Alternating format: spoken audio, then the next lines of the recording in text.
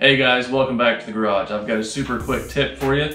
If you've got an interior that leaves your hands all nasty and sticky feeling, door handles around different grab bars and whatnot have just gotten super sticky, super nasty, leaves crap all over you, all over your clothes. I'm gonna show you how to clean that off. Super clean, actually works really well. This stuff is meant for doing driveways. Super clean, tough task cleaner, degreaser, dissolves grease, super easy, super fast. I was told it was meant for garage floors. It actually works really good on interior parts as well.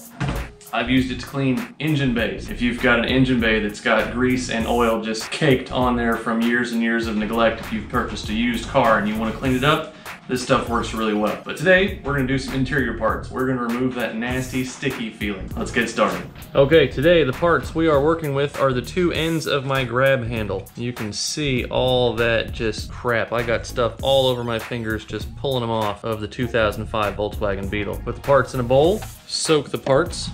Put a little bit in your old bowl, take an old toothbrush, that way you're not getting this stuff all over your fingers, and just kind of let them soak. The trick is not to let that stuff dry on there.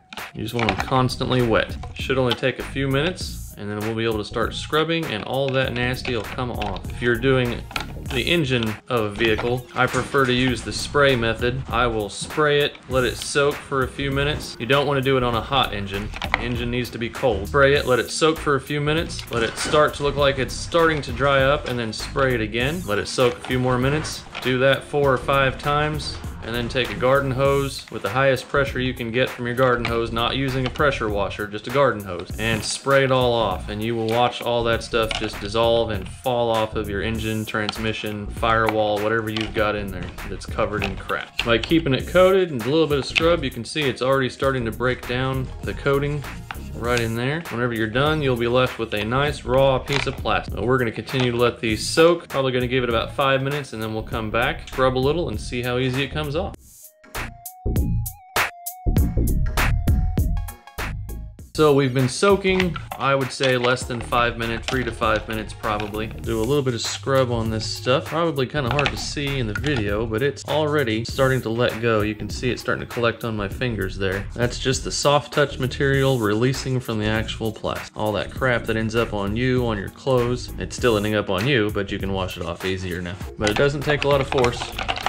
Just a gentle scrub. You'll rinse it off with water whenever you're finished, and then reinstall your parts. Give a good inspection with just your fingers. You can kind of feel, like I can feel right in there. There's still just a little bit left that I haven't quite scrubbed through, but it'll still feel kind of slimy just because of the cleaner, but you will feel a texture difference between a part that's clean and a part that still has that soft touch sticky stuff behind.